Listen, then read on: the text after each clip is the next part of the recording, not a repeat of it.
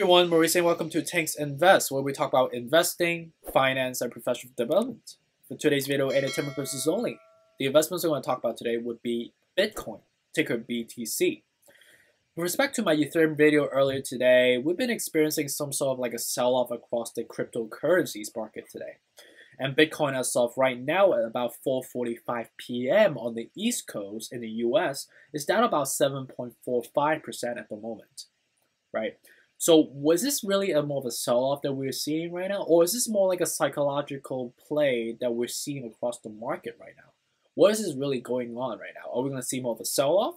Are we going to see more of an upside going forward in the near future?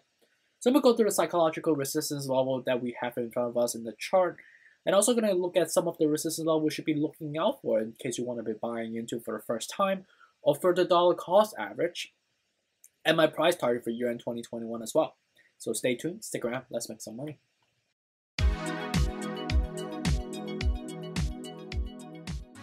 So moving on to the technical analysis for Bitcoin, and as you can see right now, take a look at it on the daily perspective, look at the recent day perspective as well. You could see that ever since that dip, we were trading around like a $30,000 level and subsequently rise back up to this first level of resistance level of the $40,000 level. However, with respect to this level, knowing the fact that the 40K is a relatively strong psychological resistance level that we have tested multiple times here. However, the substantiveness of this resistance level of the 40,000 was relatively weak, as you can see here, right? You could see that we tested once, we tested twice, and then 3 times right here. However, the time gap in between was relatively vast, right? Which subsequently kind of dilutes the substantiveness of the consolidation with form, right? And ever since then, we dropped from the 40K all the way down to, at one point, I would say around like the May 21st to the $33,000 level, and subsequent to that, even more of a drastic sell-off on the May 23rd, which if you recall, that was on a Sunday. Remember, that was like a flash crash that we had in the market, right? Which was a great day for you to buy, but also a bad day if you were a Coinbase holder, which subsequently dropped all the way to this level.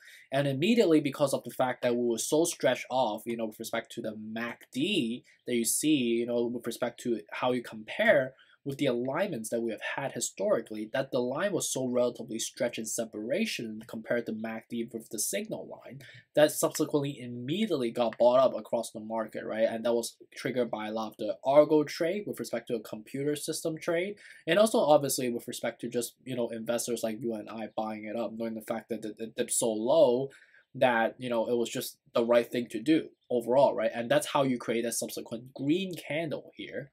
And subsequent to the green candle, we saw like another elevator green candle, and eventually testing back up at the $40,000 level, which was again a weak substantive resistance level that we've had. That subsequently reversed it back down, and ever since then we were hovering around like the $37,000 level, right? Which was something that we were testing yesterday for a long duration of times, right? At least a 12 hours duration, right? And subsequent to that, because of the fact that we broke through that resistance level and the $37,000 level was a relatively weak in a substantive level perspective, that we dropped down back into another level down to the secondary resistance level about like the $35,000 level, which we have tested several times here. 1, 2, and then 3, 4, 5, 6 times here, right? And we're still trending downward a little bit more, and I foresee us to be going back down a little bit more, slightly down to like the $34,000 level, which will be the first level if you were to think about buying for the first time or for the dollar cost average. I think the $34,000 level is a fair level to buy in, knowing the fact that that's a relatively strong resistance level that we have had so far, right? And if you're even more of a risk-averse individual or an investor that prefer less risk profile, I think going down to the $31,000 level, that's possible, but I think the likelihood of that doing so would be more like a 50-50 chance right now. You could see that the reason I say this is because the substantiveness of the consolidation at the $35,000 level is relatively strong, right? You can see that we've tested 6-7 times here, right? Obviously, in comparison to the $31,000 or the $30,000, which is a mental psychological resistance level, any flat number is oftentimes a mental psychological blockage. And also on top of that, you could see that, we've tested multiple times, right?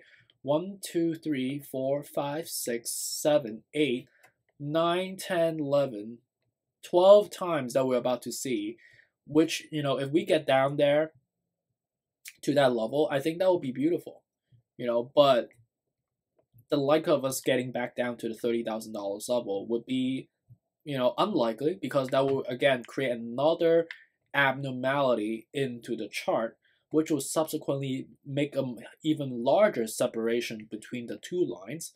And on top of that, the RSI is already highly submerged into the bottom of the ocean right now. We are basically touching the bottom of the ocean right now, and the submarine needs to go back up into the top of the ocean to get gas, right? So I think the inertia and the pressurization at the bottom is already really baked in at the moment.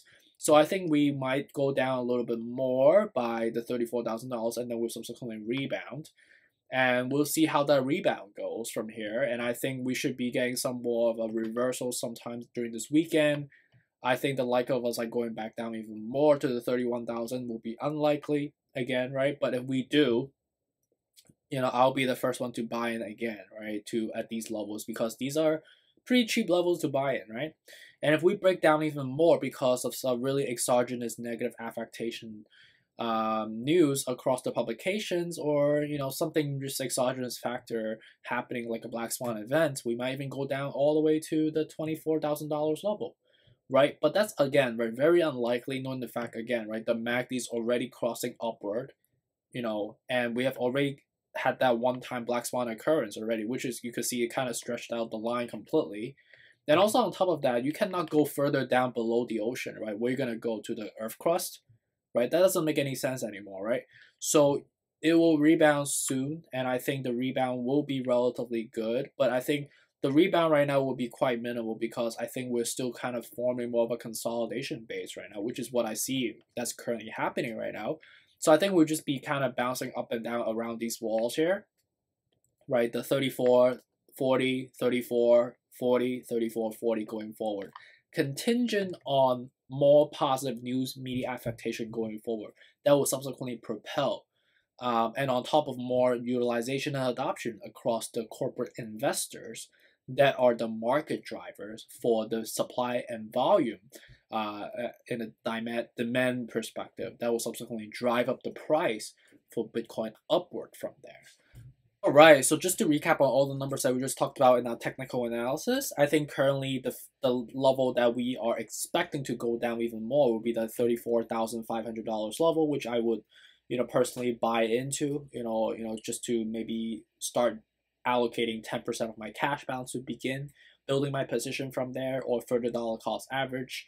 And I think the likelihood of going down to the $30,000 level would be very unlikely. I would give this more be a 40% chance of doing so, because of the fact how the MACD and the RSI line is already set up this way, and we are kind of curling upward already. And also on top of that, today's a Friday, right? Like I mentioned in my Ethereum video, right? People typically want to have that secure mentality going into a vacation, going to a weekend. So people are liquidating because it's a Friday, just for the sake of it's a Friday, so they don't have to worry about the cash fluctuations or the price fluctuations during the weekend, and they can just go back to work on, obviously on the Tuesday, which is when the market opens again.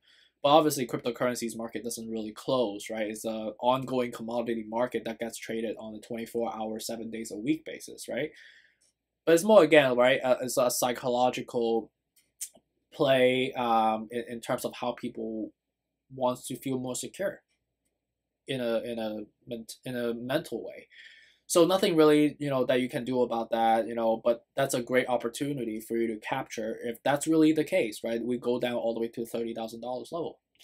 And if we even get down to the $24,000 level, which I think I give that maybe a 2% likelihood of us doing so, because if we get down to $24,000 like during this weekend, that means that chart will be completely against all logics and physics and scientifics.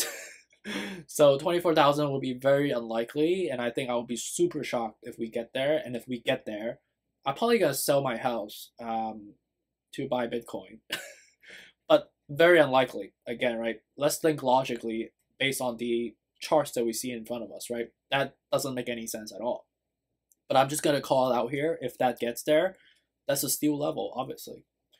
And if we get down, to all the way there, if you're buying at this level, $34,000 level, with the 12 months target about $95,000 level, that will give you 175% of an upside, close to 3 times your money from here. All right, so that's it for today with respect to my technical analysis on Bitcoin. Again, this is really, nothing really to majorly worry about. I think we're just consolidating at the moment. We're just trading sideways. And with respect to the sell-off, it's really just effects that we have psychologically with respect to like a Friday coming up, a weekend coming up. I mean, and also like this long duration of a weekend of 3 days weekend in US.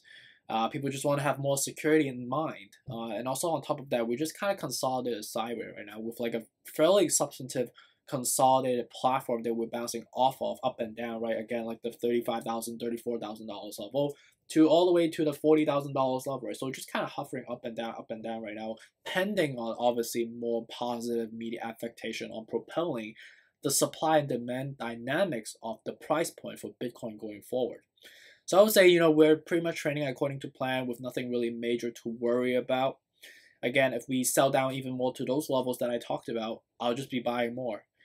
So I'm very I'm actually excited for it. If we actually get there, and it means the risk level actually decreases as the price goes down, and I will just buy more if you believe in the macroeconomical trends going forward, right?